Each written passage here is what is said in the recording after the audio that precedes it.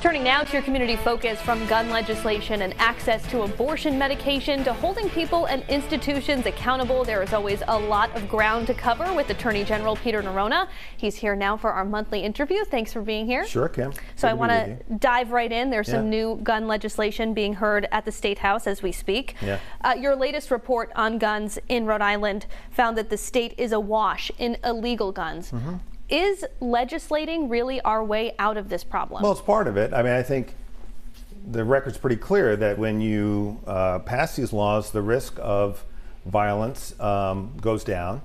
The risk to everyday Rhode Islanders goes down, and we've seen that. So for example, we didn't used to have a high-capacity magazine prohibition. We've had cases where we just had somebody who we knew was engaged in criminal misconduct, and all we had was the magazine. There was no gun. So now we can take that person off the street and make Rhode Islanders safer. So I believe, and I've always believed, that all of these bills do make Rhode Islanders safer, and that's why I've always supported them. Speaking of what's happening up at the State House, last time you were here, we spoke about your ask of lawmakers for increased funding for your office, for the creation of a cold case unit, among other things. Do you think they've heard your message? Yeah, I think so. I mean, I've certainly been saying it over and over again, and we're really at a pivotal place in the office where, frankly, the work that we do defending the state is really important, but my folks have reached a point where we can no longer represent the state within our ethical and professional responsibilities if we don't get more resources. And so we're going to have to reduce our caseloads by not taking cases until we can get our caseloads where they need to be. I hope that the General Assembly will hear my call for resources there and elsewhere. We have brought back $500 million in the first 4 years of my administration. Our ask is a $2 million ask. I think when you put those two numbers next to each other, it's pretty clear that an investment in the office is wise. You told my colleague Tim White just how frustrated you were that it took longer than you would have liked to have been notified about a cross-contamination issue at the Rhode Island Department of Health's drug lab. You said your office would have to now scrutinize hundreds of cases. Any further clarity just how many of those cases were impacted by this issue? Yeah, look, I think that number is still a little bit in flux. It's over 100 for certain. The key there is to make sure that where evidence needs to be retested, we do that and get that done quickly, and we let defense counsel know what the result of that testing is. It's critical to our criminal justice system that everyone have faith in the system, and lab testing of seized narcotics is certainly a big part of that. How long could that process take to re-examine? Oh, we moved pretty quickly through it. So I would say we are at least halfway to 3/4 of the way through it, where we are either really it's both, getting the substances retested where it matters. Some cases were never charged in the first place or dismissed, and then where they were charged, getting the drugs retested. And then also where that new testing comes back, letting defense counsel know that in fact the drugs are what they were purported to be the first time they were supposedly tested.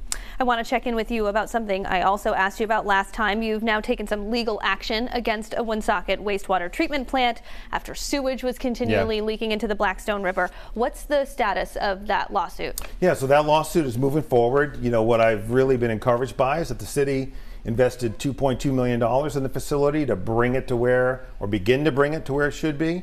But I think that lawsuit is an example of the work we're going to do to keep Rhode Island waterways clean. We have another one in the works I can't talk about yet, but we'll be able to talk about soon, where we see situations where our water bodies are being polluted. We're going to take strong steps to make sure that the law is complied with and that those waterways and lakes and streams are clean for Rhode Islanders to recreate in. Mifepristone certainly been in the headlines a lot recently, the abortion pill. You joined a lawsuit with 17 other attorney generals from across the country to keep access to that pill here in Rhode Island and those other states intact for now.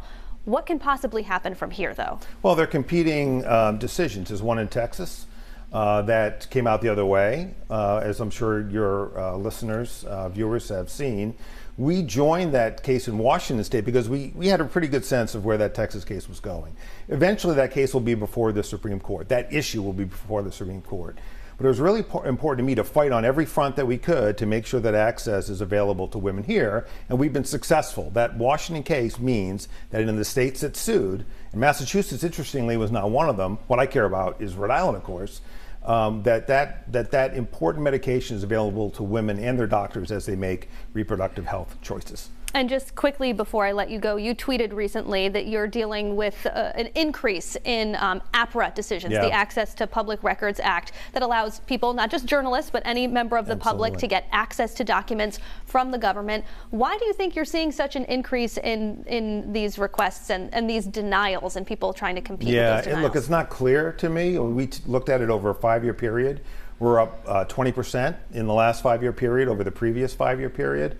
And, you know, some of them are people that have taken a particularized interest, I think based on sort of social issues and are kind of repeat filers, if you will. But we treat them all the same. It's a quasi-judicial function that we exercise. I mean, generally speaking, as they come in, they go into the queue and we reach them as they come up. What has bothered me, frankly, and this is another resource issue, is that it takes time for us to get to these important issues. But the reason is because of the numbers we're seeing. I have a limited number of attorneys in the division. We are half the size of the Delaware Attorney General's office that does exactly what we do, covering the same amount of people in a state the same size.